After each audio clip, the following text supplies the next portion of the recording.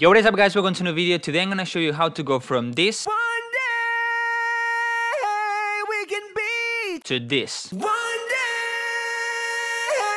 we can be together.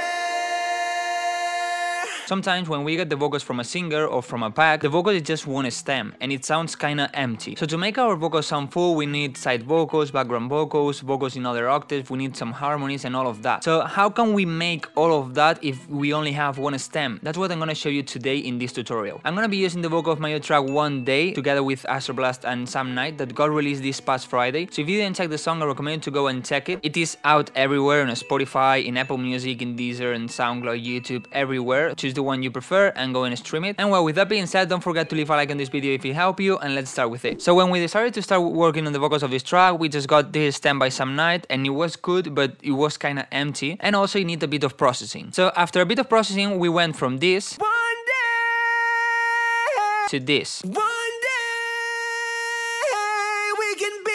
As you can hear now, it sounds a lot cleaner, it doesn't have that much resonance, it sounds brighter and sounds more in your face. If you want to know how to do the processing of a vocal, I did a tutorial some weeks ago, so I recommend you to go and check that one because it's a really complete tutorial about vocals. I'm showing you basically everything you need to know to get cool vocals, to make them sound clean and in your face and present and all of that. So I recommend you to go and check it because it's gonna help you a lot. And about the processing of this vocal, I did it in two steps. The first one was when we were working on the project of the track. I just decided to put there the vocals and I started EQing and all of that there. But at one moment that project was really big and it has a lot of things going on, so FL Studio started crashing, so what I decided to do is just exporting stems and I created a new project. In this second project is where I decided to do just the final editing of this vocal. That was basically continue processing the vocal just to make it sound cleaner and so to make it fit with the track, and also to create the new layers of this vocal to make it sound fuller. So well, what do you need to know when you're gonna create new layers for a vocal? The first thing is where you want those layers to be. You don't really want to be all the time in the track because otherwise it's not gonna create like an impact. So the vocal is like this. Venus won't bury us. One day And here is where we decide to add these new layers. And well, what to do to create the new layers? I'm gonna start first with the side vocals. So you need to know, of course, where you want it. So I want it from here to here. So now what you need to do is clone it and make it unique. So if you put this one on the left and this one on the right, as you can hear, One day it's not doing anything, it sounds in the center.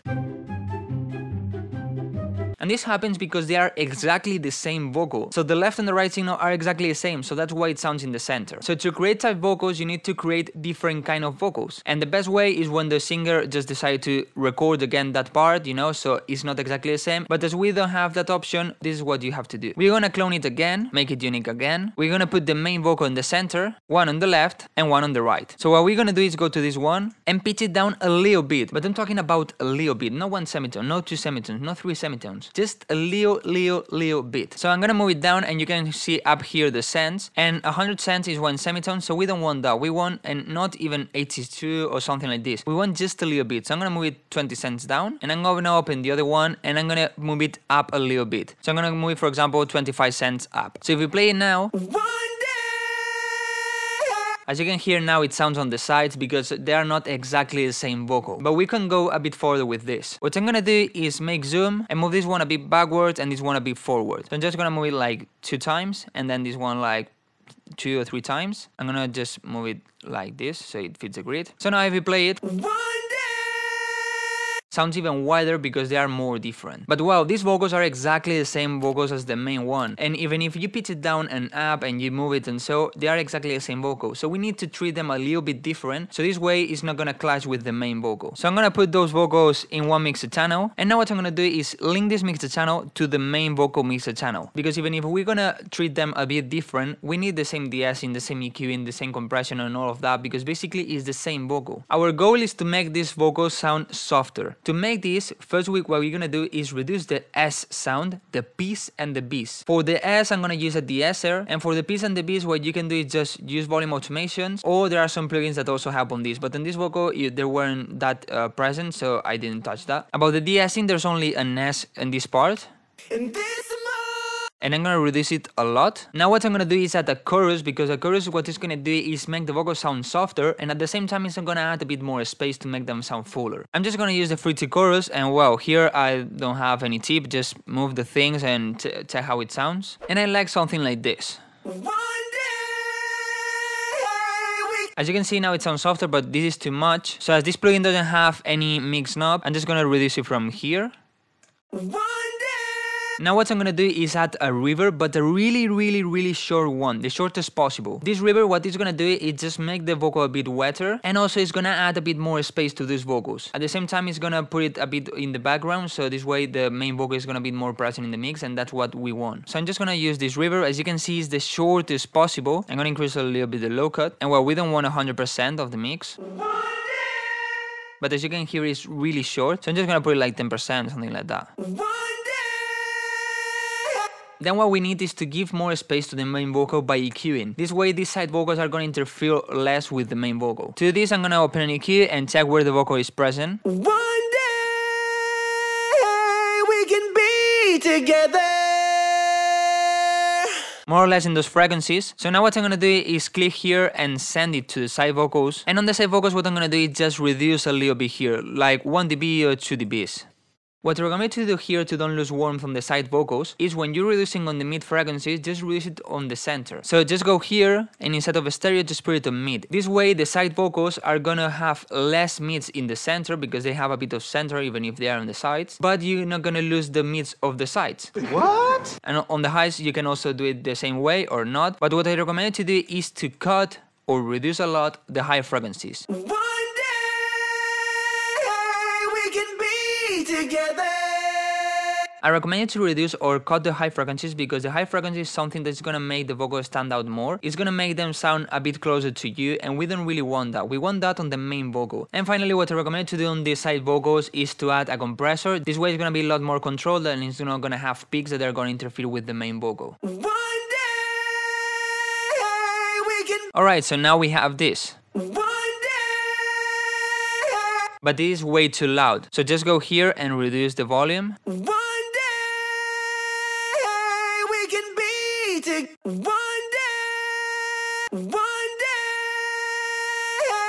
So as you can hear now we have side vocals and it doesn't sound robotic or fake or something like that. It sounds like the singer is singing a lot of times and it sounds good. Now what I recommend to do is to have the vocal in different octave. You can put it 1 octave higher or 1 octave lower. I don't really like the feeling of the higher one, but the 1 octave lower, what it's gonna do is add a lot of body to your vocals. To do this, so simple, just clone again, make it unique, pitch it 12 semitones down, and I'm gonna put it in a new mixer channel because I'm gonna cue it in a different way. And here you can do 2 things. I recommend you to try both and just choose the one you like most. You can do the same as the side vocals and link it to the main vocal mixer channel. So this way, when you add the reverb to the main vocal, the side vocals and the lower octave one are gonna have reverb. Or the second option, that is what I'm gonna do, and just link it to the final bus. This way, what you're gonna have is the lower octave vocal without reverb. This way it's gonna sound a bit closer to you, a bit more present in the mix, and it's gonna help a bit more to give that body to the vocal. So as you can see here I have a final bus, so I'm just gonna link it here. And in this vocal what we wanna do is just cut the mids and the highs. Because all of these frequencies here are gonna be covered by the main vocal and the side vocals. And also what we need and what I recommend to do is to compress a lot this vocal. So just open the CLA 2A and compress it a lot.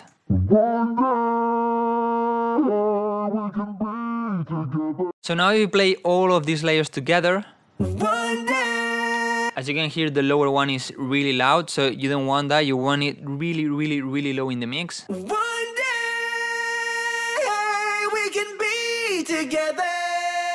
The goal is to don't really hear it and just feel it. Now, of course, we can hear it because we don't have anything else going on. But when you put it on the track, probably you're not going to be able to hear the lower octave vocal and you're just going to be able to feel that body and that warmth. So, wow, now we have the side vocals to make it wider, the lower octave vocal to add some body and make it fatter. So we need some harmonies. The harmony is something that are going to help a lot to make the vocal sound a lot better and a lot more interesting. And it's something that the singer does just by singing the same thing, but just with other notes in each word and another melody. So how to do this? We're gonna use Newton, or you can use Autotune or other plugins like that. So again, what I'm gonna do is clone the vocal. I'm gonna make it unique. We're gonna open the mixer channel, and on the master, I'm gonna put a Newton.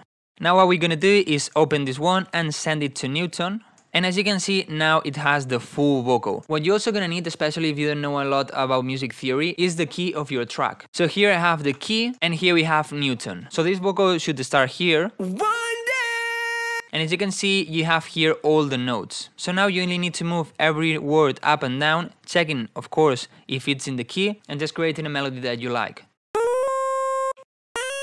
Of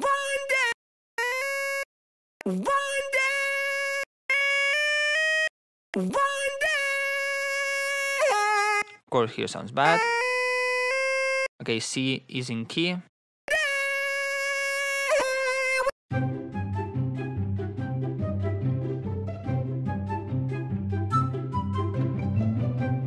About the breath of the vocal, like this, I don't really recommend you to pitch it up and down because basically this doesn't have any key, and if you pitch it up or down it's gonna sound really weird. So I just created this melody. One day we can be together. Now to make it a bit more natural, what I recommend you to do is move the center down, because of course the singers don't sing exactly at the right note all the time. So just by moving this a bit down, as you can see, it moves, and this way it creates a more natural feeling. Then the variation, I also recommend you to move it, because if you have it on 0, it's exactly that note all the time, but singers don't do this. When we talk and when we sing, we always are moving a little bit. So just by moving a little bit, you don't really need to do it like this, just on the center a bit less. And then this is a transition. I also recommend you to touch it a little bit, because this way the transition from the note is gonna be a bit more natural. Now when you have it, just click here and drag to the harmony one and just replace it. So now what I recommend you to do is put this one on the same mid channel as the side vocals. This way, as we have the chorus, the reverb and all of that, it's gonna clash less with the main vocal. And now just touch the volume to make it fit better with the side vocals. I want it a little bit louder than the other ones. And finally, what we need reverb. So here we have the reverb bus, and as you can see, the main vocal is linked here. And basically here we have a delay to add more space, the main reverb of the vocal, and then on this track I decided to add a new reverb. And as you can see, the pre-delay of this reverb is really big and the decay is kind of long. So what I did with this reverb is kind of create a delay. As the pre-delay is really big, this reverb is starting kind of late in the track, so it's creating this kind of delay reverb, something like that. So it's adding a bit more reverb, but also creating a bit more space. Of course, if you want to know more about the reverb for a vocal, I recommend you to go and check the tutorial I told you before about vocal processing. And while we play it all together, sounds like this. One day we can be together. So well guys, this is how you can create side vocals to add width to your vocal, how to create lower octave vocals to add some body, and especially how to create harmonies for your vocals. You don't really need to create just one harmony, you know, you can create different ones. Just try different melodies that work well together, and it's gonna make your vocal even more interesting. And also what you can do is just in different parts of the track add different harmonies. This way you're gonna create different feelings. But as you can see, it's not really difficult, just takes a bit of time. But I hope this tutorial helped you a lot in this topic. If it did, please just leave a like. This is the way you can support me. Remember to check my new track One Day, stream it everywhere. Thank you for watching, and guys, see you in the next video.